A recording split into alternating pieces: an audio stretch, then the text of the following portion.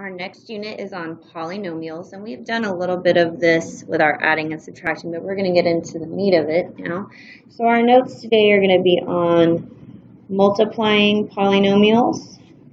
So if you would add that to your table of contents after you've put it in your journal. Keep in mind we've talked about what a polynomial is. Remember, a polynomial is simply going to have many terms. That is the definition, because poly means many. Remember, we list our polynomials in order of alphabet and exponent, meaning highest to lowest. And remember, we also have the degree of our polynomial.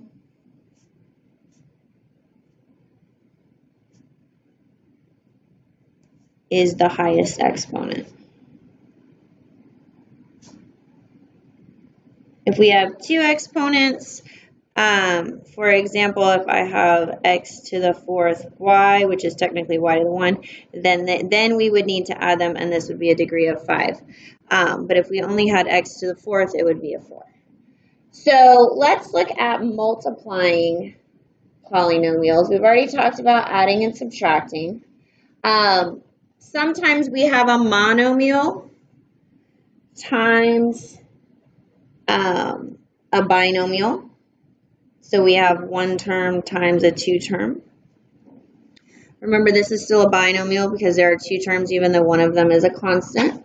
And this should look very familiar to you because this is simply going to be distributing. And we've done this. So you would say 6x times 4x plus 6x times 5. So 6 times, this goes back to our exponents rules, which is why we did that first. So 6 times 4 is 24. X times x is x squared. 6 times 5 is 30, and there is our x. Okay, so that is a monomial times a binomial. Sometimes we do have exponents outside, besides just our ones right here. So maybe we have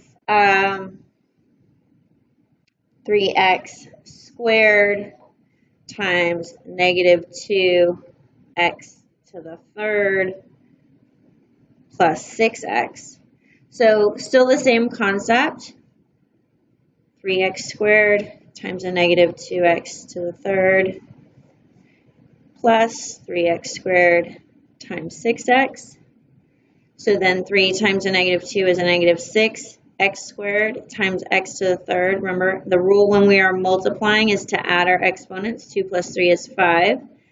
3 times 6 is 18. And this goes back to what we were talking about before, is you need to just multiply your coefficients. And then x to the second times x. So 2 plus 1 is 3. Okay. Sometimes they get a little bit bigger. Sometimes we have a binomial times a binomial. And we can do that in a couple of different ways. I'm going to show you a couple different ways to do this with some different examples. The first example I'm going to give you is x plus 6 times x plus 3. Now, in science, you talked about Punnett squares. So one way that you could do this is to create a Punnett square, a 2 by 2. You could technically do this with the monomial times the binomial also. So you have x plus 6 and x plus 3. And kind of like you learned in elementary school with your times tables chart, x times x is x squared, x times 6 is 6x, 3 times x is 3x, and 3 times 6 is 18. So when you write that out, you have x squared plus 6x plus 3x plus 18, and you can collect like terms in the middle. X squared plus 9x plus 18 to get your simplification. This is called the box method. That is not a requirement. I simply want to show you some different ways to do this. We can also use what is called the FOIL method. So I'm going to use this same example. I'm just going to write it down a little bit so I can write FOIL here. And the FOIL method is a expanded distributive property method where you can go through and you're going to say, so FOIL stands for first, outside, inside, last. That's what the FOIL stands for. So first means the first term in both binomials, you're going to multiply those together. So x times x is x squared.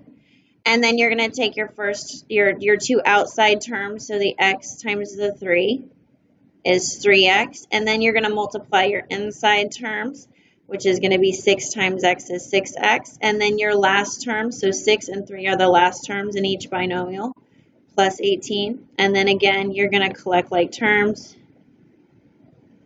9x plus 18. So you can do either FOIL or box. You're going to get the same answer no matter what.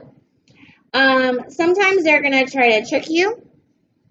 And sometimes they'll write something like 3x plus 4, and they'll write a squared outside.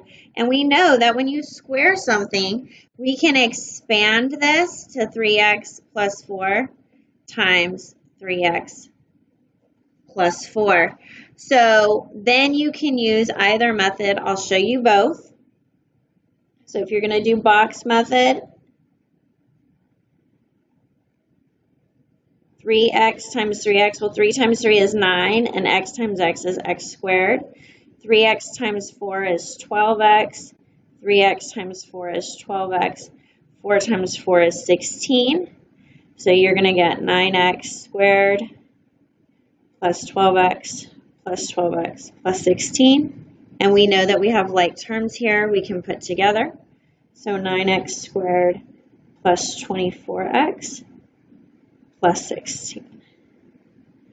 Now, if you preferred to do FOIL, you could do that very easily. First terms in each one, 3 times 3 is 9.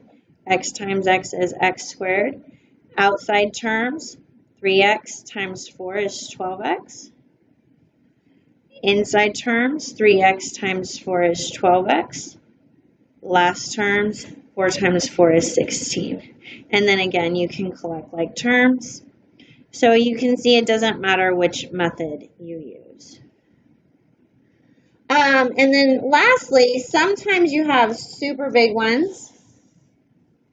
You can do a binomial, so a 2-term, times a trinomial. Okay, and this is going to, in fact, going to give you a fairly large polynomial. So I'm going to show you box method here, x squared plus x minus 3. When you do box method, make sure you're putting your signs with your terms. So x times x squared is x to the third. X times x is x squared. X times a negative 3 is a negative 3x. Negative 2 times x squared is negative 2x squared. Negative 2 times x is negative 2. And a negative 2 times a negative 3 is a positive 6. So when I write these out, I have x cubed plus x squared. I'm going to write my like terms next to each other. I forgot my x on this one. So I'm going to go ahead and write my minus 2x. And then I have a minus 3x. And a minus 2x, and then I have a plus 6. So I can, in fact, collect like terms twice. So x to the third, x squared minus 2x squared is going to be a negative. You could put the 1 if you want. X squared, a negative 3 and a negative 2 is a negative 5x plus 6. Okay. If you chose to do FOIL, same thing, first terms. X times x squared is x cubed. But you're going to do that all the way through. So then you have x times x is x squared. X times negative 3 is negative 3x. And then your second one, negative 2 times x squared negative 2x squared, and I'm going to write this vertically so I can combine like terms because I know I'm going to have to do that multiple times. Negative 2 times x is a negative 2x, and a negative 2 times a negative 3 is a positive 6. So now I can just look vertically, x cubed minus x squared minus 5x plus 6. So I would like you to try for me, and you can put this one in the video, or in the form for the video when you're done. Let's try this one. Let's try x plus 4 times x minus 3. And we'll come back together in class tomorrow and see how you did.